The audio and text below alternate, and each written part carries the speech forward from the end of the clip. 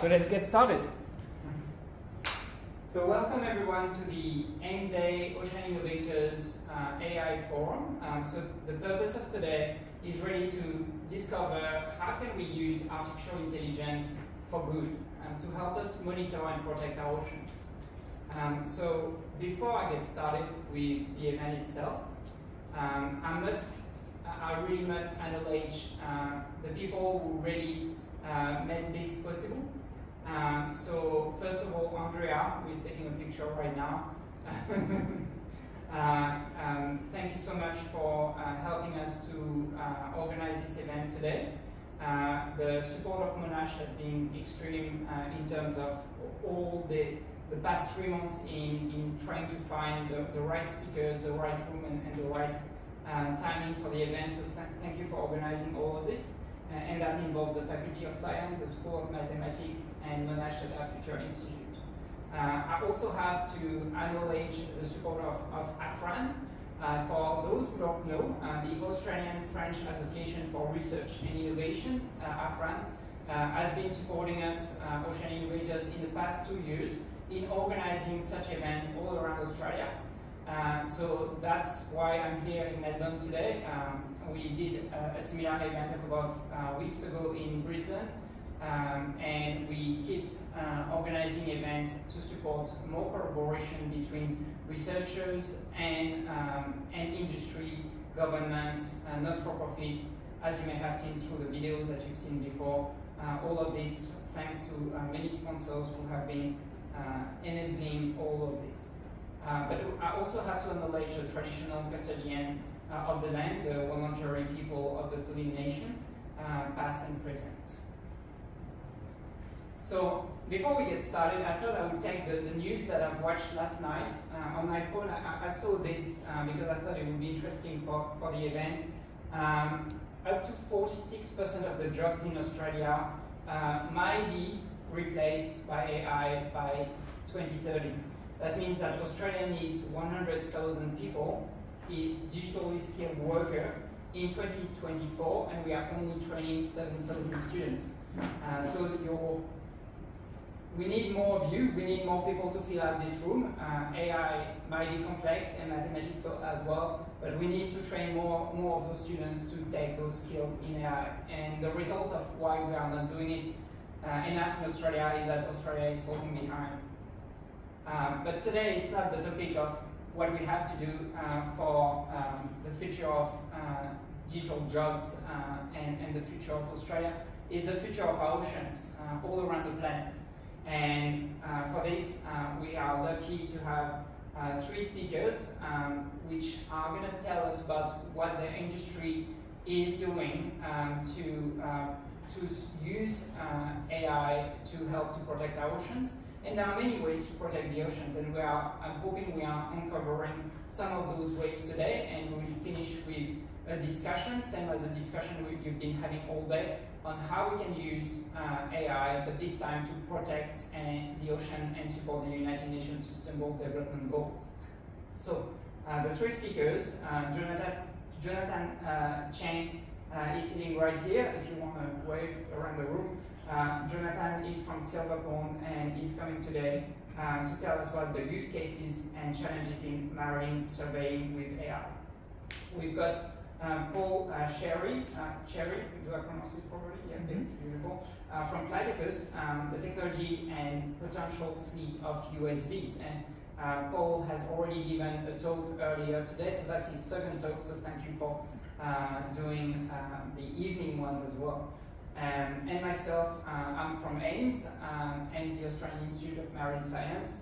I work in the input systems and instrumentation domain, and we have 3 test ranges on the Great Barrier Reef, and we are deploying a smart technology and testing that technology, generally working with academics and defense and other industries to test their technology on the reef through those test ranges. So, this is my day-to-day job. I also have a business called Ocean X Group, and I'm also a lecturer, as I mentioned earlier in my previous talk. So to get started, today I have a very short, I have have a talk about how we came up to the concept of Ocean Innovators, what we've done. So I'll start with that, and I will introduce what sort of key aspects AI can help us to support for our sustainable development goals for our oceans. So the little story is a little bit more than 5 years ago. I was invited at the United Nations to give a talk about artificial intelligence, and somehow it looks like my talk was probably a little bit too complicated. I didn't show that slide in particular, but at the end of the talk, people came to tell me, even though I tried to make it as simple as possible, they said we have no understanding on how we can use artificial intelligence to support our United Sustainable Development Goals. And the purpose of that event in Kenya back more than 5 years ago was to launch the United Nations Sustainable Development Goals and try to engage with the conversation on what we can do. And people had no clue what we could do with artificial intelligence, so the message didn't go through. So the question that I asked myself is, what can we do to actually get the message across that we can use innovative technology to solve the problems? And what happened next was quite interesting. Is I came up with some testing in Kenya, and we looked at testing technology, and we realized that technology by itself didn't solve the problem that we thought it would. We actually came across challenges we would never have expected. So on paper, it looked amazing. In the theory, it looked possible. In reality, it didn't work. And that's one of the challenges that I faced. There are a couple. First of all, if we were to try to monitor the human impact on the rivers in Kenya, the first thing that I realized is there were crocs in the river, and it was not very safe to send humans to actually collect data on the river. So that was the first problem that I faced. And the second one is the amount of power failure over there was pretty dramatic. It was unsustainable to have security over there because everything was pretty much unsafe. And anything that we would set up, we had the risk of getting all the technology being stolen, or it was very difficult to actually do testing. We didn't think about the bioaccumulation over there. We had algal bloom, lilies in the area, and it was a very unsuitable environment for actually doing testing, and what we thought we would monitor were disturbed by a gigantic amount of water lilies in the river. We also didn't know that the rivers were actually used as cemeteries, so they were just covered with bodies, and it was very unsafe to actually send humans there, even to monitor and try to basically build our data sets. So we didn't end up successfully build the data sets we thought we would, and it turned out that what is looking good on paper doesn't always work in reality. So that's basically my learning. And not only the people over there didn't understand what the message that we tried to convey. I came back to Australia a little bit empty-handed, apart from a big trophy they gave me at the United Nations, and I didn't know what to do with it because behind it nobody else wanted to continue the conversation. So it was great, but the question was, what can we do forward? So I stepped back a little bit and I looked at Australia. I looked at Australia and I thought, okay, Australia is a big island, pretty gigantic. There are not many people over there. Automation is the way to go, so uncrewed systems, obviously.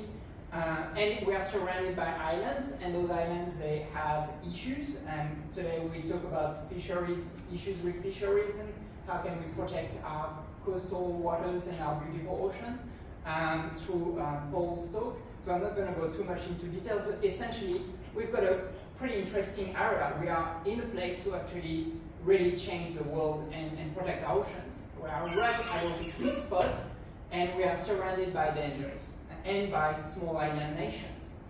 All those small island nations, they need to be protected, they need some support.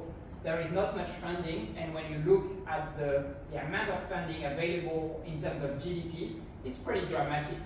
This is a map of the world with the GDP, and this is what we call an anamorphic map.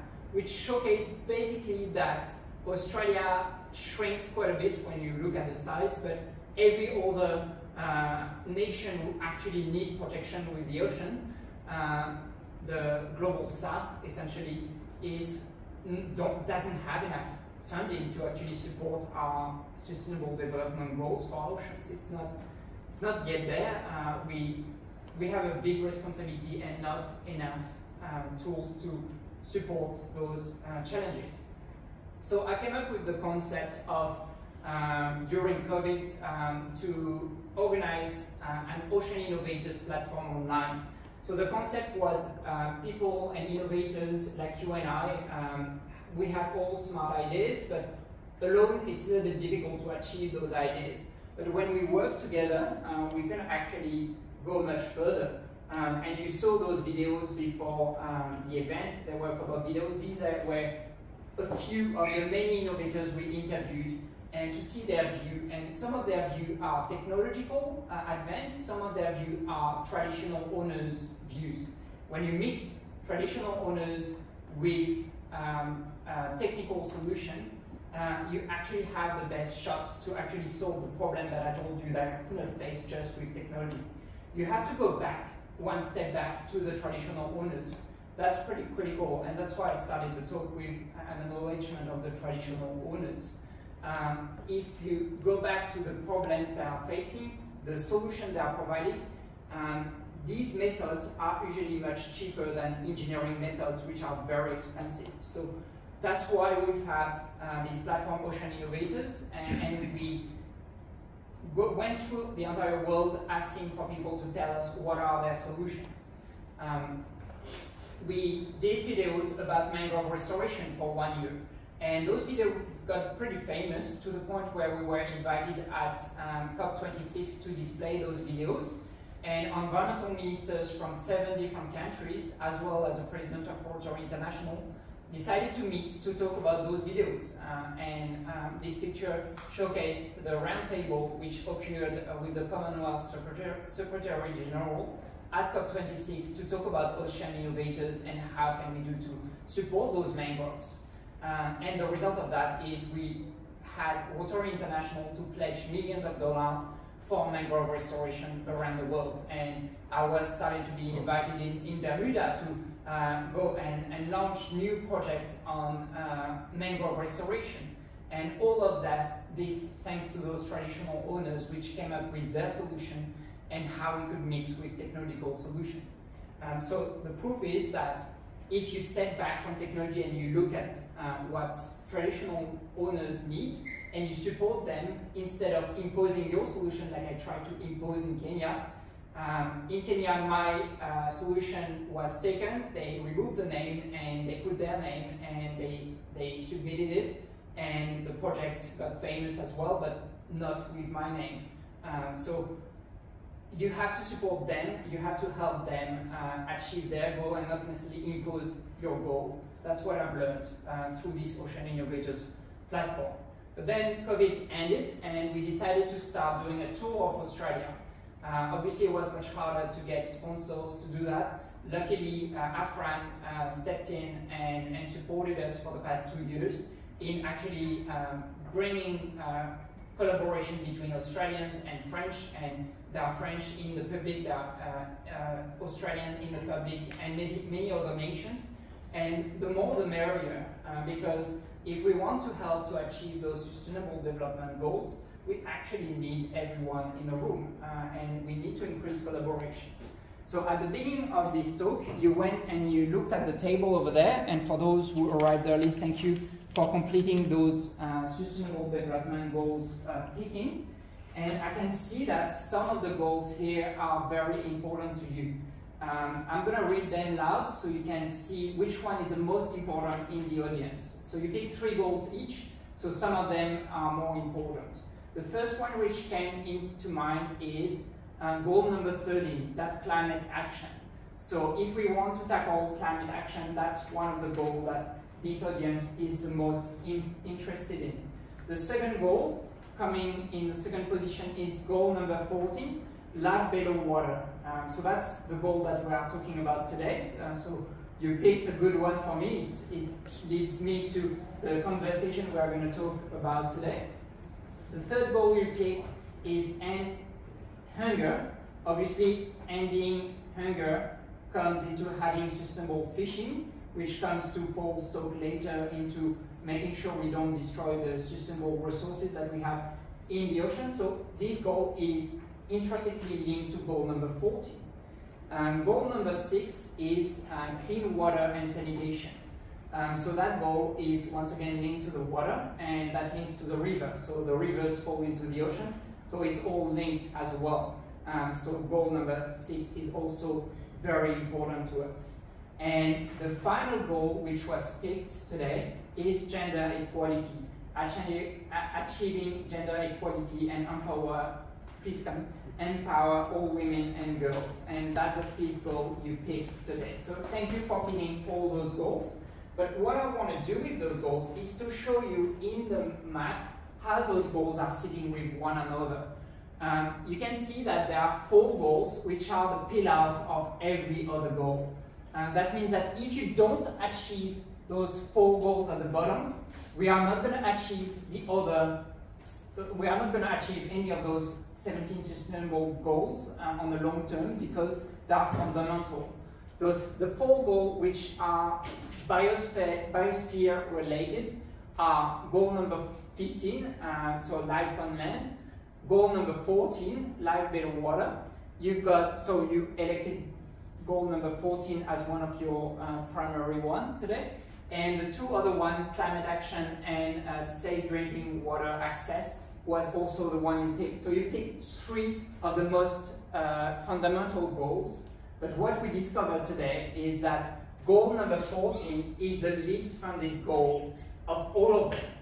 That means that we are missing out on one of the fundamental goals. So if we fail to achieve goal number 14 by 2030, we will fail to achieve every other goal, including goal number 5 for gender equality, because all of this is linked up with one another. So if we want to achieve those goals in the space that we have left, so pretty much 5 good years, we actually have to focus on the biosphere. So the talk of today is obviously to start talking about goal number 14, the least funded goal. So how can we use mathematics and AI to protect our oceans? Well, there are a lot of things we can do with AI, and I put some ideas that I had based on the conversation that I had today. So I've made that slide just today, just based on what you told me that you think was important to you as mathematicians, as engineers, as scientists. And today you told me that climate change and weather event forecast was a primary one. We saw that with Paul's talk that what was the climate change and the weather forecast was critical for him if he wanted to help to support fisheries. We saw today that sea level rise and ocean current modeling. We talked about modeling with some of you.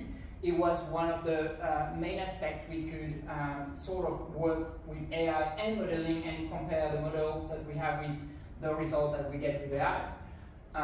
Wind farms impact. I was told that Monash has a big program with detecting birds and trying to recognize which type of birds in order to assess the impact of birds, of wind farms on birds. So having the ability to detect the impact of wind farms is critical. Building digital twins, that's one of the talks today, this morning, the first talk. We talked about digital twin and how we can fill the data gaps and use AI to solve those problems. Later today we will talk about detecting fish, detecting pests, thanks to Jonathan's talk. And probably the crown of thorns is the first thing which comes to mind, that there are many other species that we need to detect, including detecting ghost nets, and we will talk about this as well, so I won't go too long on this. Illegal fishing, Paul will talk about this today. Noise pollution in the ocean, is an important one, and also be able to survey and control uncrewed vehicles. So all of this today leads us to our speakers. So without further ado, I'll stop talking, I promise, and I will let Jonathan come onto the stage and talk about the use case and challenges in marine surveying with AI. And please everyone give a big round of applause for Vic.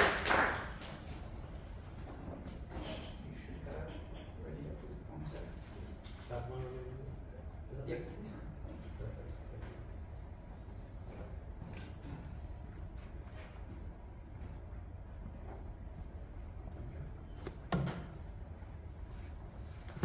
Hi, I'm Jono and I'm from Silver Pond. We're the creators of the AI product highlighter, which is used by organisations to integrate AI technologies into their business. And we're excited about the power of AI and how AI can revolutionise the way we look after our oceans. Today my role is to talk you through some of the latest developments in AI and quickly cover some of the use cases we've seen, so I'll just go broadly through a few of them as Vic had mentioned. And then I'll take a deeper dive into one use case, an Embark survey that we worked with the Australian Institute of Marine Science over a couple of years. Just for me to get a sense of who's in the audience, how many people here are data scientists, machine learning engineers, people working as marine researchers, marine biologists, rest are in policy maybe, or no policy. Engineers. Engineers?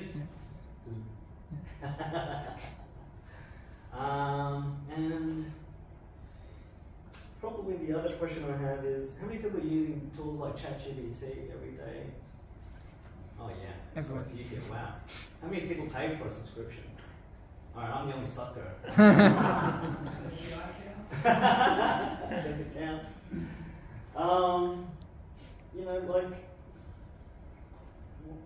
AI is such a broad term, and it's developed at an incredible pace over the last 10 years. And we went from prototypes and demos to fully blown products like ChatGPT, and that is changing the way we live, work, and play. And during this period of time, the job of surveying and analysing imagery also went through a number of changes. And Silverpond's been working with customers, initially as a consulting firm, supporting these surveying and analysis use cases, and we were working with people that would manually analyse and review images, and then they increasingly started to rely on machines to do some of those tasks. They would use the machines to classify things, they would use machines to detect things or track things of interest. And what we're seeing is this change in, I guess, how an organisation goes about seeing, or what we would say at Silverpond, how we perform perception into the world. Right? There's this shift that's happening as traditionally we would have sent people out to go and perform that task. We would use their eyes and their brains to act as the perception function of an organisation. Now we send machines out there. We send a drone, we have a CCTV camera, an IoT sensor. And once we start laying out that infrastructure, we're now starting to change how organisations see. And the data collection side is starting to happen, and I think what has happened also is this perception or analysis or understanding side, right, has started to shift. And you guys have also probably seen the technology evolve over the last decade or so, where I'm sure everyone's seen like the bounding box examples, from 8 or 9 years ago, drawn around dogs and cats, and hot dogs. And now we're starting to see these foundation models like ChatGPT start to approach more, increasingly approach a human level of perception. So this is an example that I just fed into my ChatGPT using the GPT vision. And then I basically asked it what type of shark is in this image, right? And then it responded that it is a grey reef shark. And you know, I'm not a marine biologist, so I went online to double check the answers, and it kind of looks like a, yeah, it is. Someone in the audience nodded. So, but I think with this kind of example, it highlights a few things that with ChatGPT, we're starting to arrive at a world where the natural language will probably be the primary touch point with our machines, right? Where you will now start to instruct the machine with natural language rather than use a programming language, which is what I've done for most of my career. Or you use a graphical user interface where you might click on buttons or put stuff into forms. So we're starting to see this shift where we're going to start to use natural language, and it's probably going to change the way we start to analyze the imagery that comes in. We're seeing that the quality of the responses improved dramatically. I think anyone that's been following the machine learning field and following how these transformers have improved over the last couple of years is seeing these dramatic improvements as they just train on larger and larger amounts of data. And I think because they're improving, we're going to start to shift our trust in using these particular tools. And I think going back probably almost a year now, people are using ChatGPT or using LLMs and said, oh, don't know if I can trust it. It seems to hallucinate a lot and make stuff up. And I think that's starting to shift. And people are using it as a daily driver, probably either learn to augment that process to deal with those limitations, or the actual raw answers are just so much better now that people are just going to start trusting and using it day to day. So I think with these big trends, we're going to start to see more and more of either these foundation models and these AI systems used as part of the surveying process, whether it be just as human augmentation as part of the manual review process, or maybe even as just part of the automated process. But let's have a look at some of the use cases that I kind of mentioned. I'll go through these quickly if people know all about it. So ghost nets was one of the ones that we had looked at. They are these kind of discarded, lost and abandoned fishing nets in the ocean. They're a part of the many kind of marine debris that's out there, and they pose a serious threat to marine life because they continue to kill long after they've been abandoned. And often marine park rangers are engaged to recover these ghost nets once they've been identified. And part of the challenge is identifying where they are in the first place. So my understanding is sometimes they do have plane patrols up in the north where they will sometimes see these ghost nets, and then they telephone the park ranger, and then they'll go out and try and recover them. So we've been seeing some research out there where we're using remote sensing like satellites. So this is an example, research from Cyprus in 2020. There's been more examples since then using different satellite imagery. So this one's using Sentinel-2, partly I think because it's free. It's got a 10-meter resolution, so it's only really suitable for large ghost nets. And there's been research out there that has been using high resolution from World Review 3, at 30 centimeters resolution. So what this is pointing to is people starting to use this kind of remote sensing technology, using relatively standard off-the-shelf computer vision algorithms, and using it to detect these ghost nets as part of the identification process, which they will then use to notify people to recover these ghost nets. Another example, going from say the sky down to on the ocean, onto the boats, is electronic monitoring. Did you guys cover electronic monitoring today when you were talking about fishing? Fisheries? No?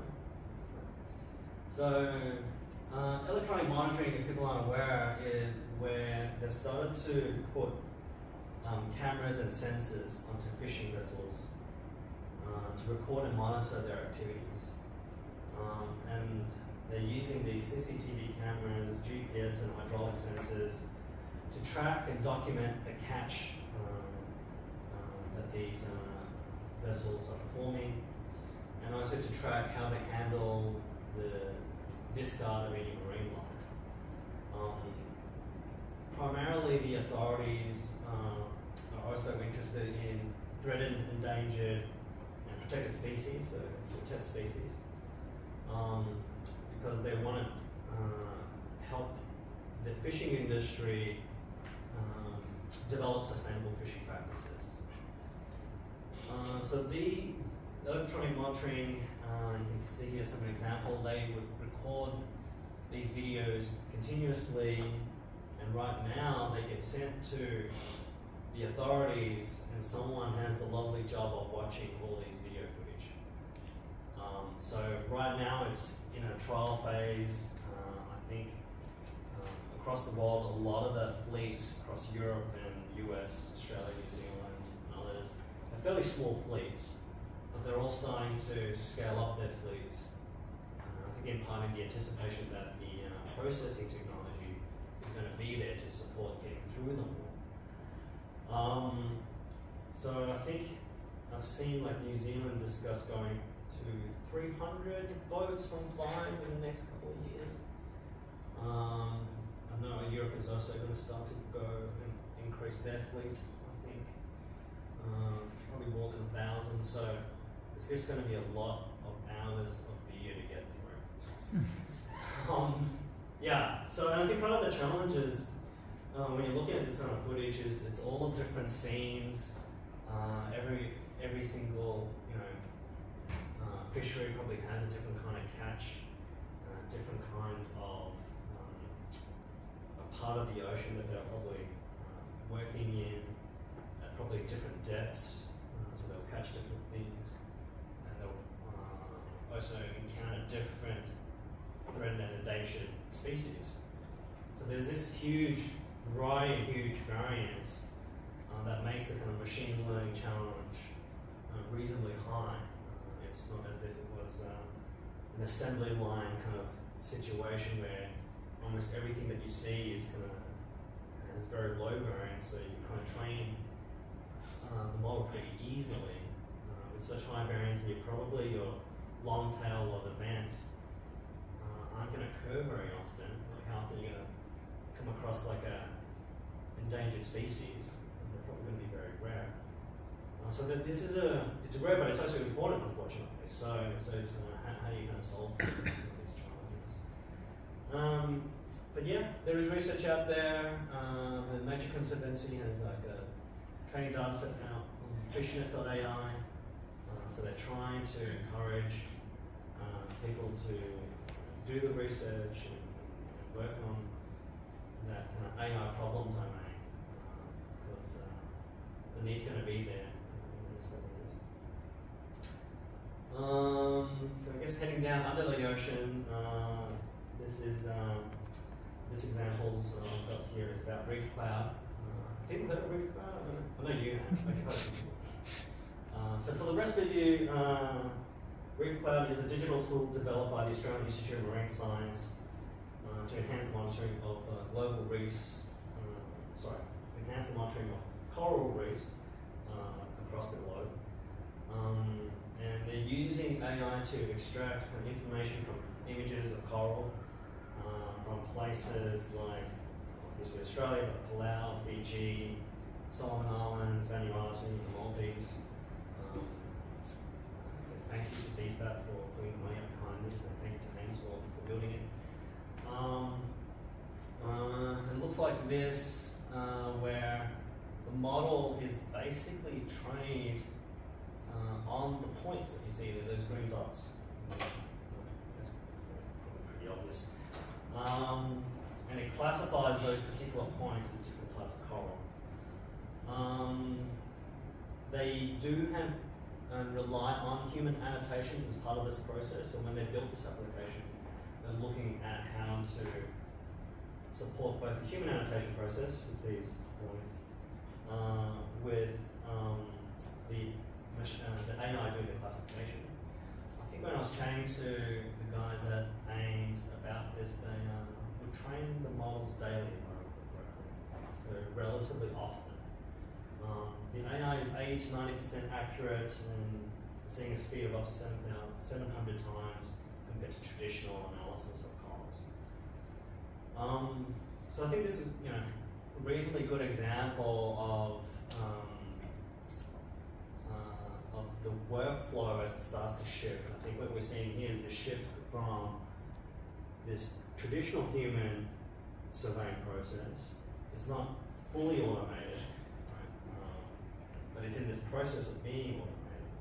And I think the probably end goal would be taking technologies that I'm sure Vic is working on at Ames to just go and do some survey over the coral reef, and because there's enough confidence over the algorithm now that you don't even have the human input.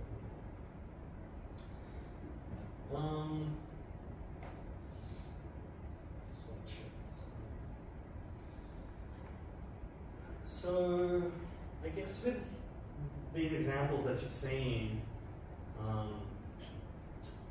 what is the technology that we need to help organizations transition to go from this manual inspections to these fully automated inspections?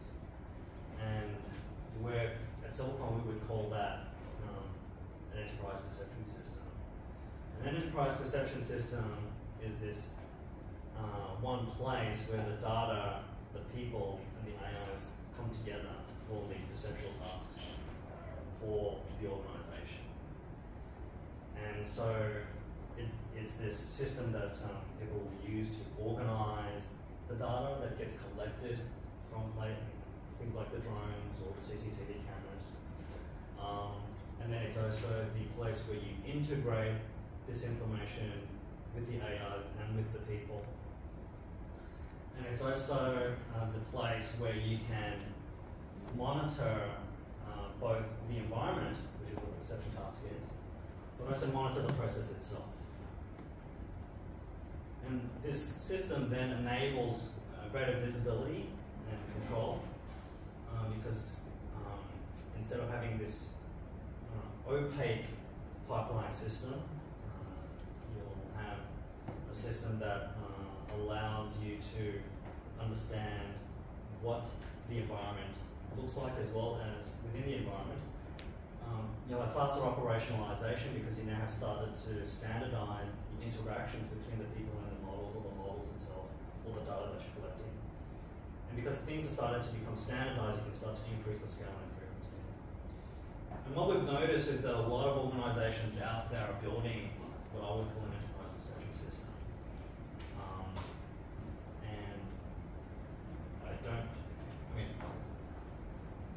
I'm not here to sell you on an enterprise perception system like highlighting, but what I'm providing here is a name to a pattern that we're seeing out there.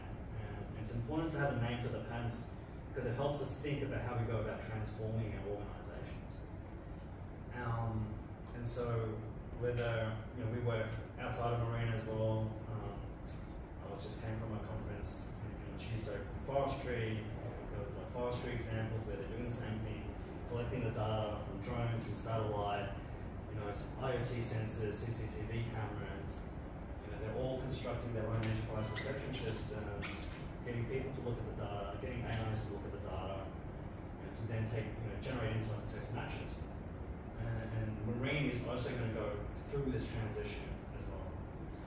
And so maybe to give one kind of deep dive example, we work with the Australian Institute of Marine Science on broad surveying. And broad surveying is beta remote underwater videos where they have two cameras like you see there.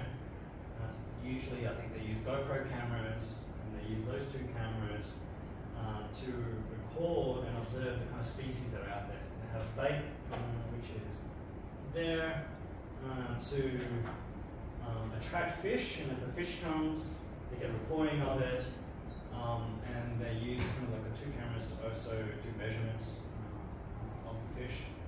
And a person, a marine biologist, would take about 2 to 4 hours to process 1 hour video. And I believe AIMS is doing the order of like a couple thousand plus hours video currently, and obviously they want to scale that up. What we, when we work with them, we're thinking about, well, how do you, yes, we're going to build the AIs as well, but how do you go about transforming that process? How do you go about transforming that surveying process? I mean, as you see here, we started to have this workflow that goes from the data that's collected, data source, to running the models, to people doing the initial assessment of the videos, to if there's necessary QA stuff. And so what that does is starts to allow the organisation to formalise this process and to start getting people and AIs to work together to complete this actual task for the organisation. And so we can then plug in AI. So this is like our models that we plug together in a pipeline, in a system, and we have this ability to detect fish, classify each detection of the fish, do some tracking in the video, and then the output goes back into the system for people to view. And they view it in this kind of following tool. Let me see here, just play.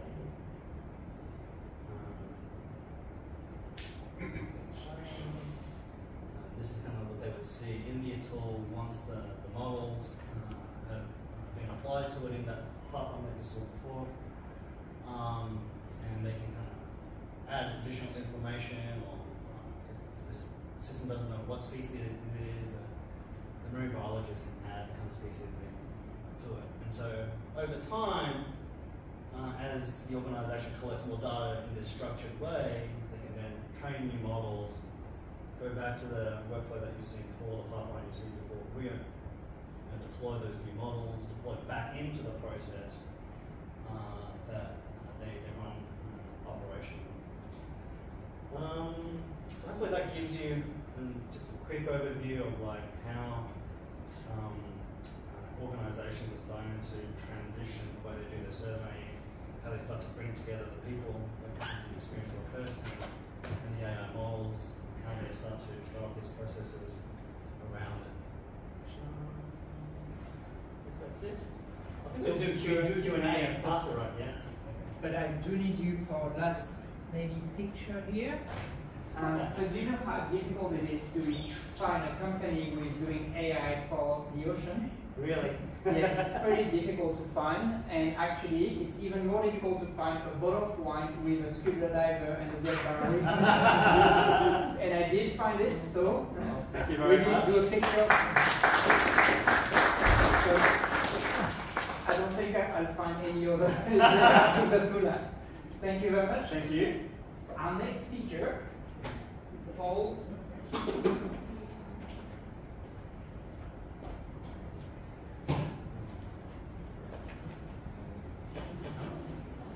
So Paul is going to talk about flexible autonomous coordination of UXVs in the maritime domain. So Paul, your pointer is here.